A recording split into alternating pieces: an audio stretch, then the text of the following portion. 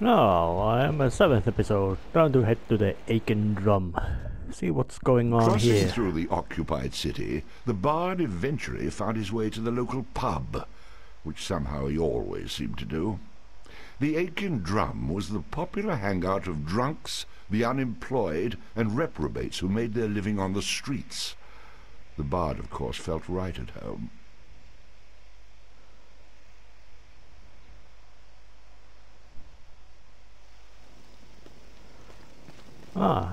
So there's a bunch of drunks that I can have a jam with, so let's do it.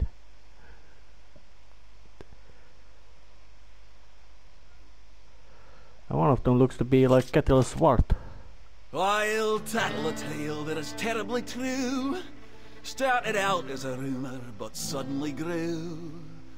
And it deals with a man and a horse and a ring. So settle on in and our song we shall sing.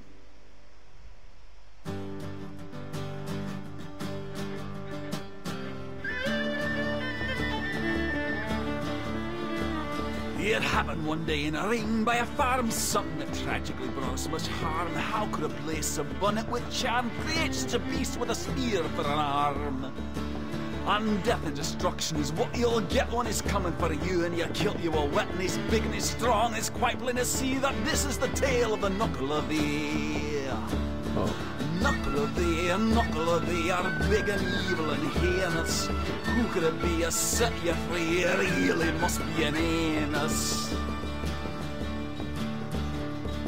Oh, knuckle of thee, it's easy to see in the terror you leave. It's raining on me, the village is burned and the taverns are mist, and the beer's all gone and the elders are pissed. And if they ever should find the fool, hang him upside down by his tool and spin him around until he gets sick. I should do the trick. Hey! Knuckle of thee, oh knuckle of thee, the terror you offer is high class. Who could it be? A set you free, it really must be a dumbass. Knuckle of thee, oh knuckle of thee, the horror you furnish is widespread. Who could it be? A set you free, it really must be an ox head.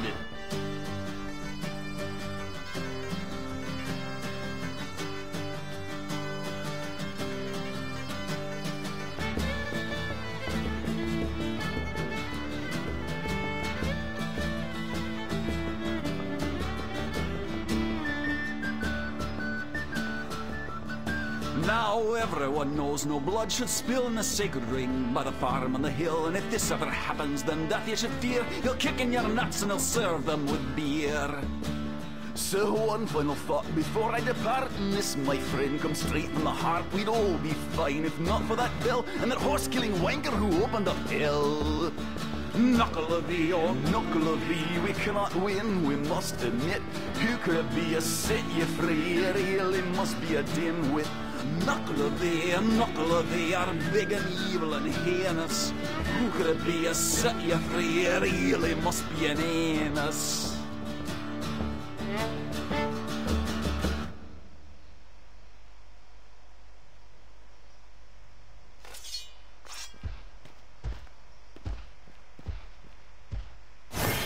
I'm quite certain that Bard has nothing to do with any kind of knuckle-of-y being released. And is Dugan. Man I was supposed to meet.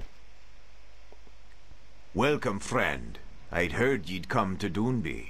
Many in the city have. It's been many a winter since a man's come out of the north on his own 2 feet, and not in a pine box. I noticed I seem to be quite popular with the locals. Aye. The princess knew you'd have to pass through here on your way to your next stop, so she had me waiting in this god-forsaken city to lend you a helping hand. You've been a great help so far, let me tell you. Nobody likes a smart-ass son. I couldn't have helped you get past them patrols. Those druids have been tearing the city apart looking for you. They'd like nothing better than to stop you from freeing Our Lady. They'd have done for me easily. Of course, of course. Well then, what kind of help can you actually lend me? I can help you out with a bit of information. There's a man lives west of here. Goes by the name of McGrath. He's the caretaker of the Shadow Axe. and you'll need it to get into the next tower. Yeah, as soon as I rescue his cat, or steal him a gem, or find his long-lost betrothed, I get the drill. Everyone wants a piece of the bard. Ugh, it's a cynical man ye are, but maybe that's what kept you alive this long. McGrath is one of us, lad. He's keeping the axe for you. All you have to do is go get it from him. Don't suppose you could have had it waiting here for me? And risk it falling into the hands of these druids? That would truly be daft of us. It's a big enough risk I take meeting you here. Use your head for thinking and not just yapping. That actually makes sense, but I can do without the lip.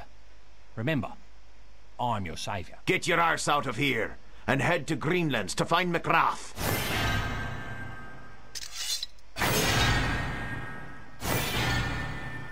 Well, now Bard knows that his exploits have already reached the form of a song and where to go. Downby actually has a bit of a, you could say, extra areas for you to explore. You could say the old Downby, which is a bonus. You could say a bonus section. Mostly because there's nothing really important there except a couple of songs that summons you can find there, but plot-wise it serves no purpose.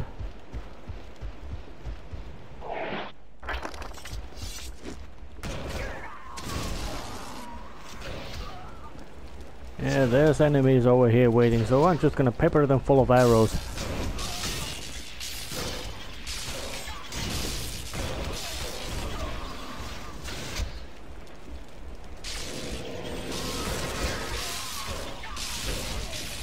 And there's all the summons are a bit of, you could say, a bit of strange, because some of them are really good and some of them are actually quite useless. Except the dog. Dog's always useful because, well, it's a nice dog. Be healed! Ooh, that had to hurt. Okay, and it's quite much of a, you could say, a rule that if it is very powerful summon, it's gonna be very brittle as well.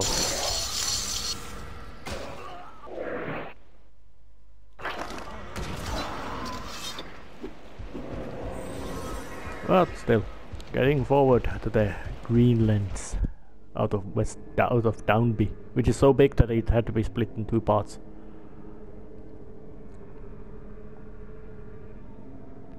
Yeah, now I need to get the shadow axe so I can then go to the 3rd tower. He eluded our traps. He's stronger than anticipated, Master. You men go to the tower. Once he's inside, seal the doors. Even should he defeat Manon, and that tower will become his tomb. Yes, my lord. Mackay, I have a special task for you. This bard seems more than a match for the men. He is indeed, Master. However, if we're given another chance, I'm sure... We're running out of chances. You must face him. Intercept him before he reaches the tower.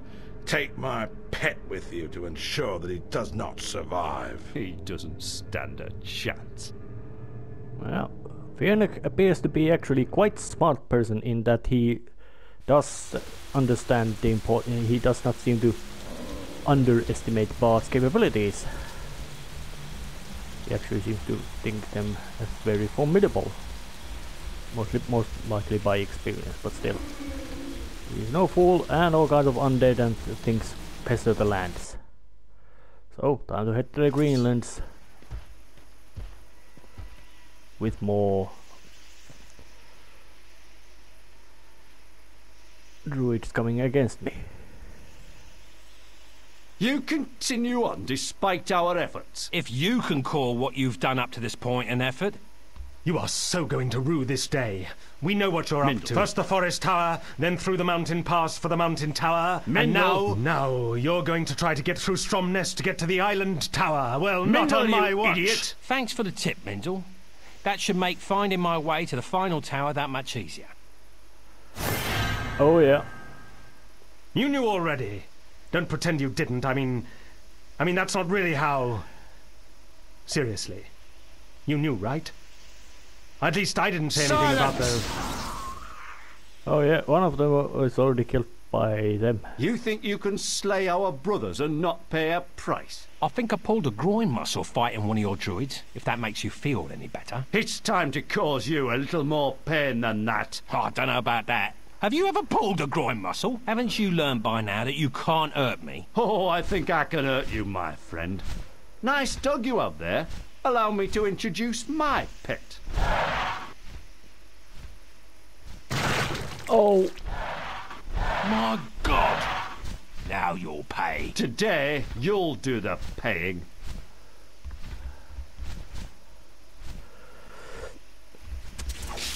The pet killed Bard's dog, which is not good. Death to the Bard!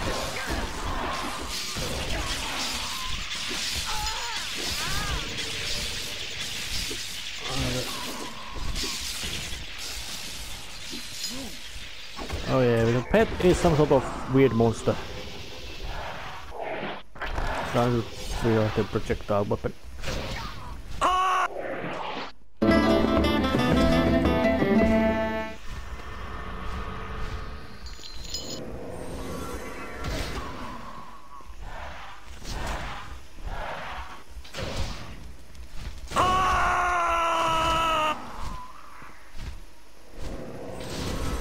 Now bring out the lightning monster.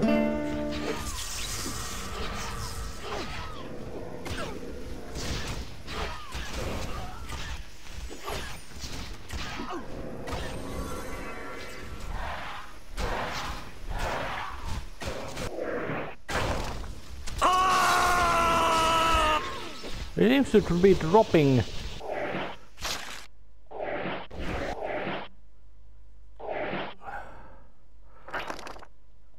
Let's bring out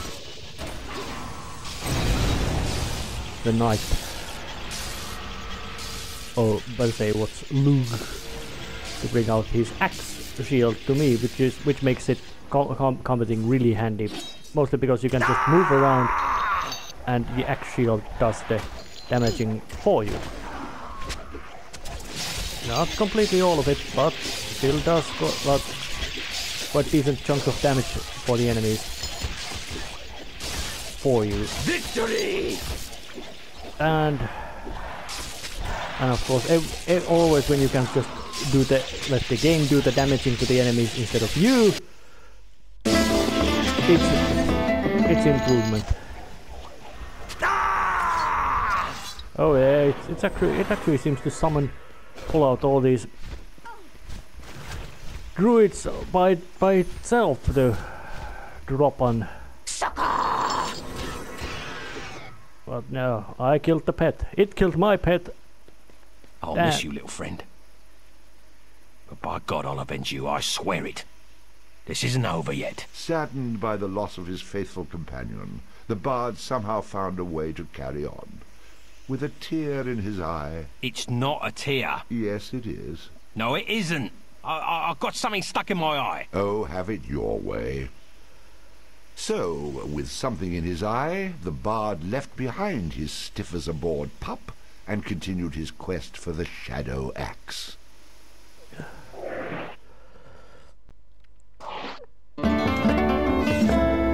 Yep. They actually... Time to get paid! The druids actually figured out, or had a way to actually cause some hurt to the bard. Just by... For king and country! Just by summoning getting that pet to kill Bard's own nice pet. But that was just a basically boss encounter. Though the grass of Greenlands was beautiful, it was permeated with danger as the dreaded redcaps patrolled the land.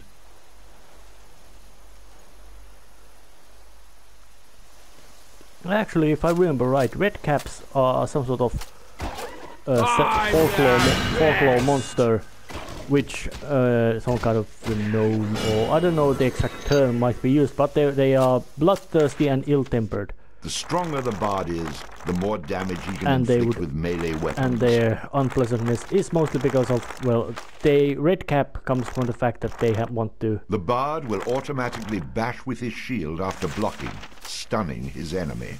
Well, the red cap name comes from the fact that they wear caps which are constantly red from blood, although I think in that case it should most likely be it would have to be fresh blood, because, well, blood coagulates once it's exposed to oxygen, and that way it also, because it coagulates, it becomes actually brownish, not red. And actually, from two different types of bloods, humans have only the arterial blood, that blood which is oxygenated, is really strongly red. The other blood, I don't remember the English word, but that which is not oxygenated is actually much more of a reddish blue, or much more bluish in color. But no need to pick fight with all the red caps around here, there's many of them. The bard soon came upon the tracks of some dread beast.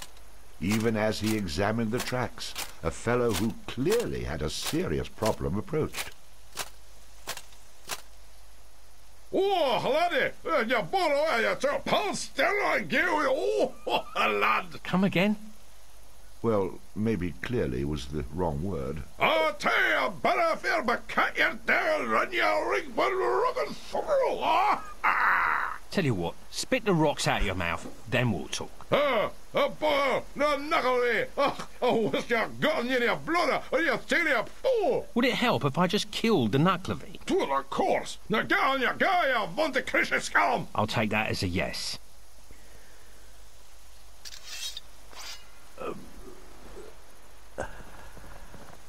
And the knucklevi. The thing Bard did summon. So, following the basic method of summoning the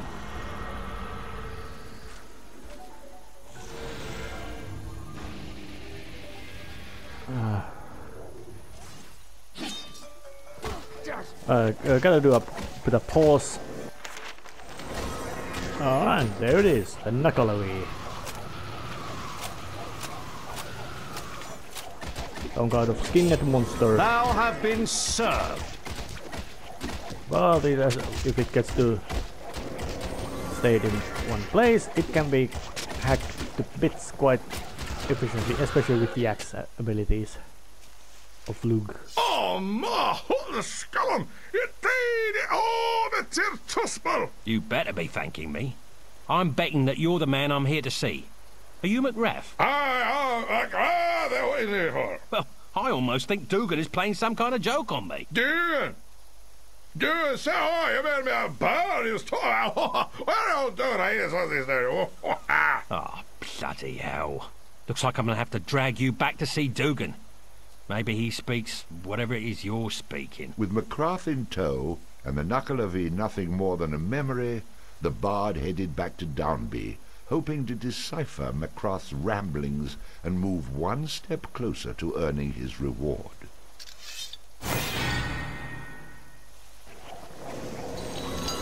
So, now I have to head back to the Downby.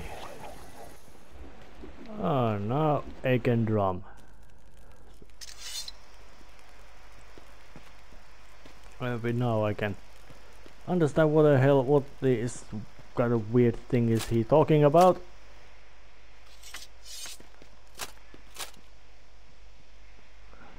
You gotta help me. I can't understand a bleeding word he's saying. Is this even McGrath? What do you mean? Of course that's McGrath. Ask him a question. Hello there, old friend. How are you getting along with this young scamp? Du brother saying nu this bonny lad you'll be seeing me for the not levies at some Dr. Lester. Ah, he's speaking in a rare Scottish tongue. I forgot that most people these days don't know it. Fortunately, I do. What's he on about? So far, just that he's grateful for being rescued from the monster that some idiot released. But I'll get more information. Tell me more, what happened? There's garden. The undead rose of the grain and took my castle. I flew all into the town and heel screeched, and take them behind the axe. Ominous indeed. Dare you muck around till you help me take my castle, you can retrieve the shadows. Oh, you'll like that. What? Which will you have to give? I'm back to the ruins of my castle, and it's shown the entrance. There's a trapdoor leading you into the dungeons, but I got the key. Clever. Come again? I'm certain he'll help. But it's telling not get through those dungeons and ties. Says princess, as I so well their champion. Of course I wouldn't barely make it out of your key. Right, girl. I thought to say that myself for a blind bit, but I am pretty certain. All right, that's it. That's it. What are you two on about? Right, here's the deal. McGrath's going to take you to his castle. Well, the ruins of it at least. Only if he buys me dinner first. Where he'll open up a trapdoor that leads down into the dungeons. What's inside? The shadow axe. Like I told you before, he was holding it for you. He had to leave it in his dungeon when all the trouble started. I've instructed him to take you to it. Now we're talking. What else? Ah, just some undead warriors. Now, once you have the shadow axe, you'll journey south along the coast. Wait a moment. Undead warriors? How many? A few, a score. Well, which is it? A few or a score? It's a big difference, you know. A few score. And when they're all dead, you'll head south to the coast. The third tower is located on a small island just offshore. You should have no trouble securing passage to the tower. Right, I'm off. It's getting dangerous around here. Well, anything to say? I'll give my shadows a guy, can I? Sorry I asked. Alright, so not only McGrath has extremely thick accent, as in you need the subtitles in Great Britain, in England, to make that kind of accent comprehensible to people. I can barely understand him, and I am quite fluent with English, and understanding it at least. Well, I guess I have to now start to escort him to his locations then. Yeah. Escort him then, escort him here, escort him from here. Lots of running. Yeah, and interestingly enough, these plant monsters seem to be hostile with red cap, so it's not that all the enemies in the game are automatically all allied against you. Nice little detail, telling about mindlessly aggressive things dangerous to everybody. Now, I was about to mention about the escortings in this, but I ran out of time.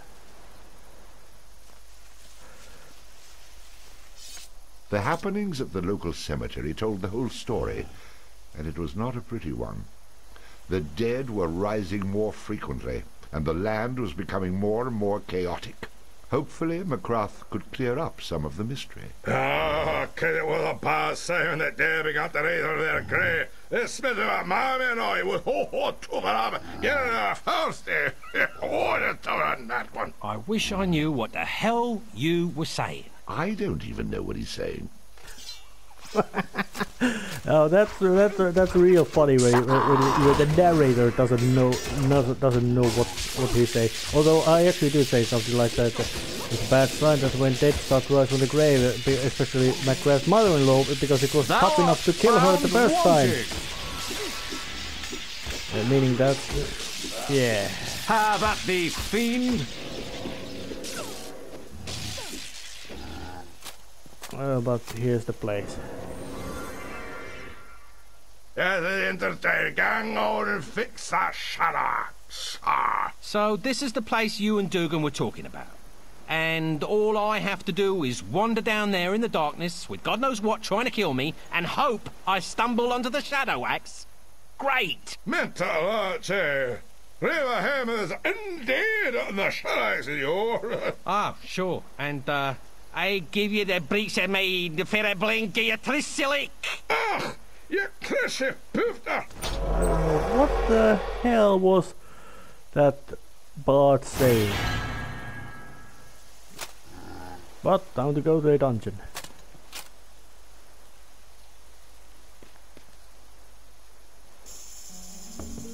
You are not a jerk, complete support. This mission you'll be blowing.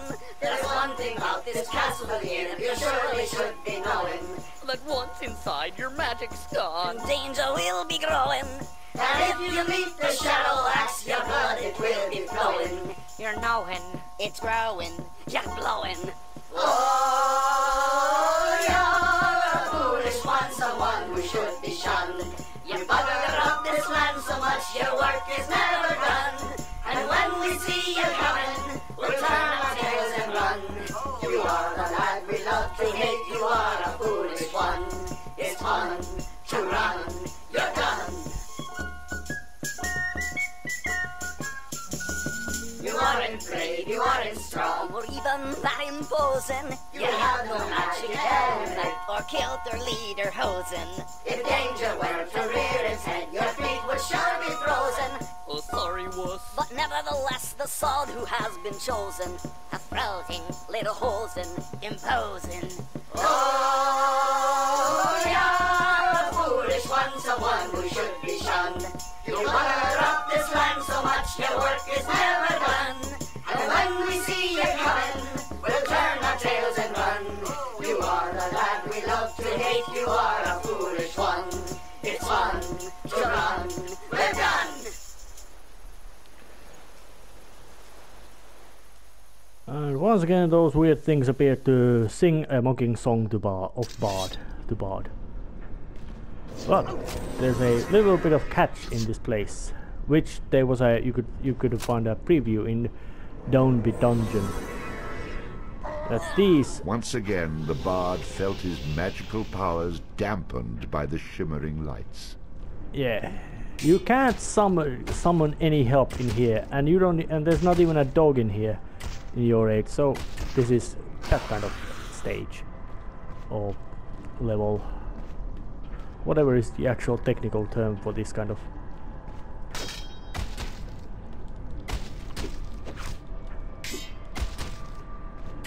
Well, yeah, as long as just one enemy, taking them down is not, you could say, too much of a hassle.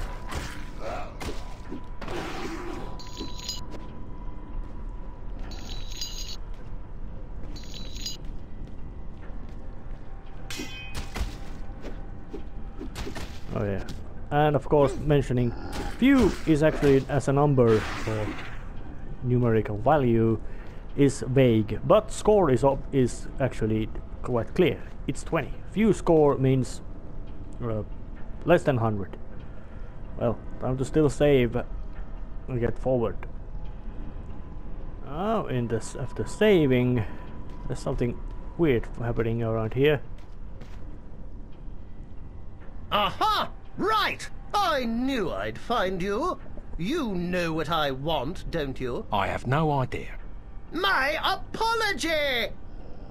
That guy's You can chase me through the depths of hell, but you won't get an apology from me. Then prepare to see me in hell. I will return over and over until you finally apologize. I'm quite certain that that guy, if there would be a sequel or would be a sequel to this, who knows nowadays, that guy would be definitely be in the afterlife. Although it is not, you could say, the most persistent or stubborn case of somebody going in the afterlife. Oh yeah, but Minecraft's dungeon.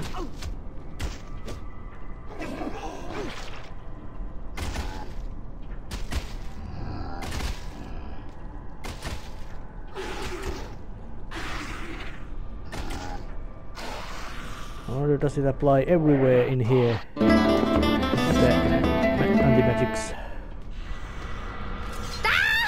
Nope. Only partial places. Ready to scrap.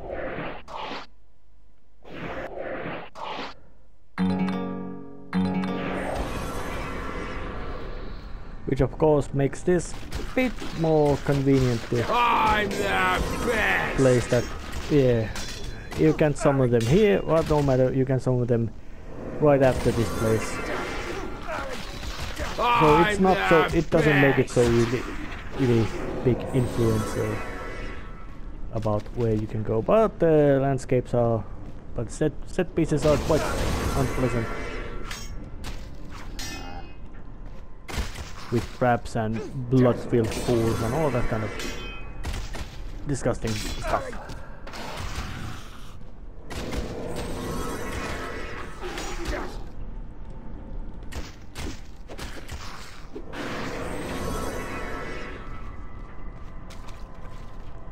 Nothing really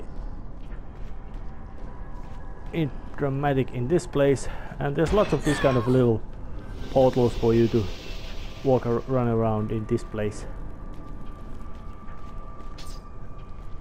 and some traps as well. But let's head to a tree portal now.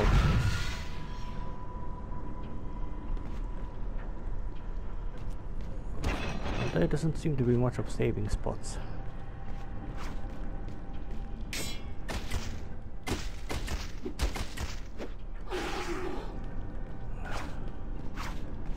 Actually, there is one here, so I'm gonna head down there. Just to show that the basic bread and butter of this game's gameplay, especially in these dungeon parts, is not that fancy. The pace tends to be a bit of wobbly.